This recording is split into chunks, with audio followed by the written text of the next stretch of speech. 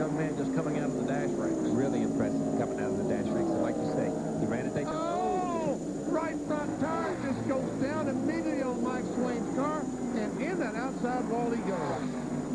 Wow, he hit a ton, and the car comes all the way across the racetrack.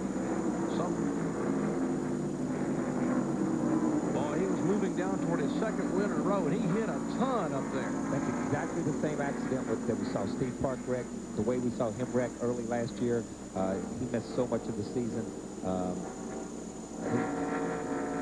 Skinner wrecked the same way, but he just cuts the right front tire. It's just like we were talking about right front tires. It looked like the right front tire just let go all of a sudden, and he's across there. Exactly a year ago last spring on a Friday morning, accident by Steve Park almost in the same spot. I'll show you again what happened to Mike Swaim Jr.'s car.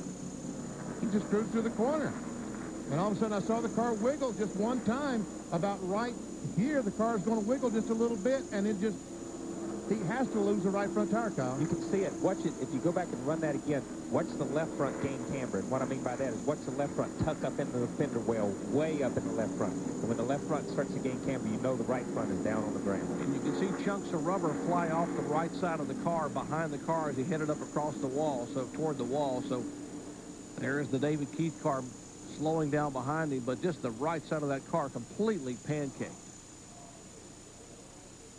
David Keith was right behind Mike Swaim Jr. Let's see the sight that he sees. So this is down the backstretch. So nice and slow car down in turn 3. Now watch. In front of you, back it down, back it down. Go high, go high, go high. Come on, come on, come on, come on. Caution down.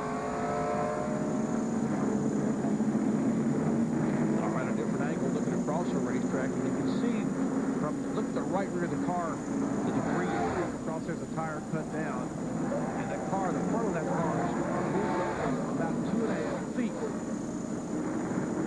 Oh, what a tough break. Terrible break for Mike Swaim Jr. There he is sitting out of the car. Safety crews are there. They're holding him, helping him as they get him out of the car.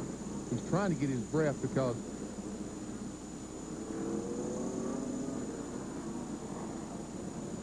family back there very concerned. Fortunately, Mike awake and able to help them get him out of the car. They have not. You can see his face. And what happens when you hit that wall, folks? All the air leaves your body.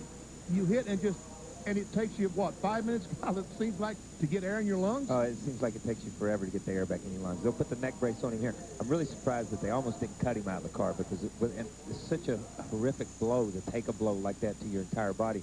Your body takes time for it to recover. You just need to sit there for a few minutes and see what's going on. As we saw last spring with the accident of Derek Cope, the ribs really take a beating. You're in that seat. There's a seat brace that holds the right side ribs, and when you take that kind of angle abruptly up across the racetrack, that's one of the first things that you worry about is the ribs. You worry about the scapula, the shoulder blade, as Steve Park had. You know, fortunately they have the collar on Mike Swaim, but considering how hard he hit, I mean, it's awfully good to see him be able to sit up on the car and at least communicate with the safety officials there at the scene. Yeah, and you see them, they take the helmet with him, and the reason they take the helmet is when they get back to the medical center, they'll look at the helmet to make sure that it hadn't taken a blow, and they can evaluate some of that. Now watch the sheet metal, and also watch the chunks of rubber from the right rear of the car. Watch the sheet metal as the tire just comes apart. The left front tire will roll in from the top. Watch it gain camber. There it rolls in. Yeah. You can see it. He's on the brakes, and the cars aren't stopped because you instantly see it heat up, but it blows the right front fender off of it. It blows a chunk of tire off of it, and it's just a terrible angle right there. Okay, as they've taken Mike Swaim Jr., let's go down to Bill Weber.